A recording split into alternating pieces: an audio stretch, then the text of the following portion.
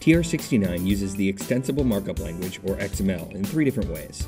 First, to define the syntax of its message calls and responses, message ID, and false. Second, to define its remote procedure calls and their arguments. And lastly, to define the data model of CWMP endpoint objects.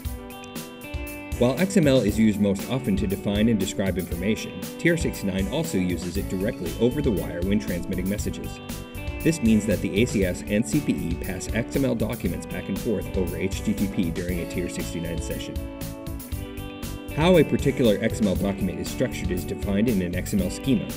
In TR-069, there exist several schemas, one for the basic protocol and RPCs, one that describes how TR-069 data models are to be constructed, one that describes how device-type documents are to be constructed, and several more that were defined for extensions such as IPDR for bulk data upload, XMPP connection requests, and more.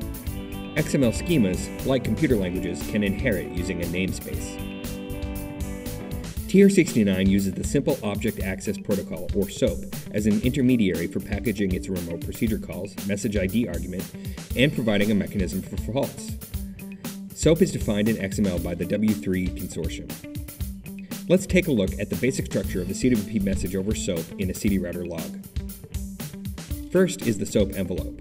Within it are attributes that explain which namespaces will be used by the elements within it.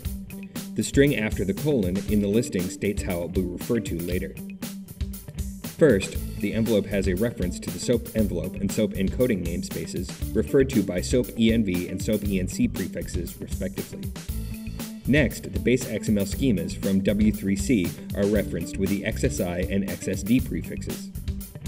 Lastly, the namespace for CWMP itself is listed using the official broadband forum namespace. When TR-069 was created, this was still the DSL forum, so the namespace has stuck for now. The SOAP header in CWMP is used mostly for the message ID element. This is pulled from the CWMP namespace and is used to coordinate calls and responses. The SOAP body then contains the remote procedure call or response sent by the ACS or CPE and the arguments that are expected.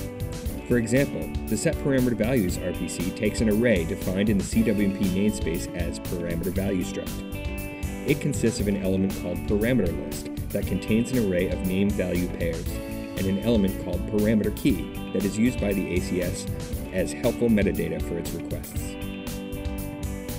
Lastly, SOAP defines its own structure for fault handling, which TR-069 uses. TR-069 ACS faults use the 8000 series, and CPE faults are in the 9000 series. Faults are defined in the CWMP XML schema and listed in section A.5 of TR-069. That's the basics of TR-069 XML. You can find all of the XML schemas and documents related to TR-069 on the Broadband Forum website at www.broadband-forum.org/CWMP.